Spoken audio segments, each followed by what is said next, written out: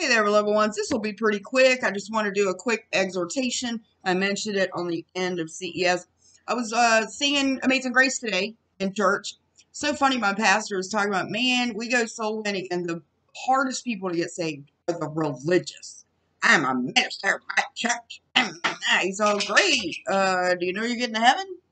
You know, because they still all trust in their own righteousness because it seems so right. So hard to get people saved that are religious. But so there's a verse, actually a verse in the hymn Amazing Grace. Now most people know the first verse of Amazing Grace, but they don't usually pay much attention to the other ones. But something caught my eye today. I think it's verse 3, and it says, "Was grace that taught my heart to fear, and grace my fears relieved." And here's the thing. There's so many people that are trusting Christ that will go and listen to false teachers and then get fear in their heart. See, grace taught your heart to fear the Lord. The fear of the Lord is the beginning of wisdom, right? So when you were lost, the grace of God showed you, hey, I'm lost. I need to be reconciled to God.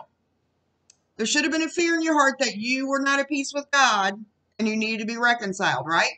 Because the Holy Spirit convicts the world of sin because they do not believe on Christ. But once you came to Christ and you put your trust in what he did, grace, those fears relieve. Okay? So grace teaches your heart to fear when you're an enemy with God, but also grace relieves those fears when you've been reconciled to God through our Lord Jesus Christ. It's so sad that so many people are in torment by false teachers. I don't know why you guys listen to them. I mean, they have another gospel. These people are claiming to be sinlessly perfect. Paul himself said he had not yet attained it because he was still in this vile body, but he was going to strive, and we all should strive. We should all strive to be godly, perfect, mature. But you're not going to be sinlessly perfect in vile, corruptible flesh. These people are deceived. All right, so let's look at some fear here. First of all, let's look at this good news. In Acts 13:39, and by him all that believe are justified from all things, which you could not be justified by the law of Moses. See, it's faith in Christ. 1 John tells us this, there is no fear in love, but perfect love casteth out fear, because fear has torment. He that feareth is not made perfect in love. Because you're not resting in God's love for you through Christ. You still think there's some condemnation on you, and there is not any. All right? For God has not given us a spirit of fear, but of power and of love and of sound mind. Sound mind means peaceful mind. Let's go over to Galatians and see what the fruit of the Spirit are. All right?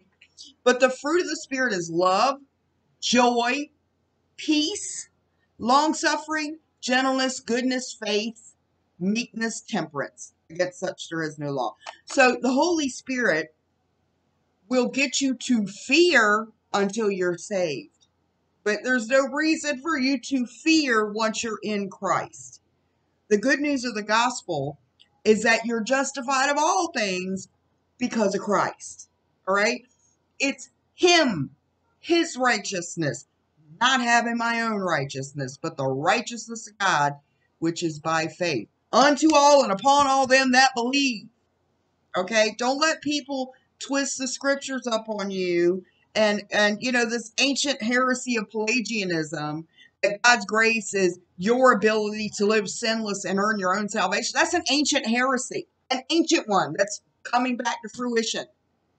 And it's a lie. Paul said, this vile body. He mentions it in Philippians. I want to do a video on that tomorrow. He hadn't even attained perfection in this flesh. But he wanted to press forward for the high calling of God. We want to strive for it, but you'll never be perfect in this vile body. We're a new creation. We're sinlessly perfect in our spirit. That's the new man. But the old man, the flesh, he's the old man. He's still there. He's supposed to reckon him dead, because they that are Christ have crucified the flesh and the lust thereof. We're supposed to know that the body was crucified and think that way. so that we can walk in the Spirit. But you shouldn't be fearing. See, it's grace that taught my heart to fear, and grace my fears relieved. The fear was to bring you to God so that you could be reconciled to Him through Christ. But once that happened, you should have joy and peace and security. Okay, guys. God bless.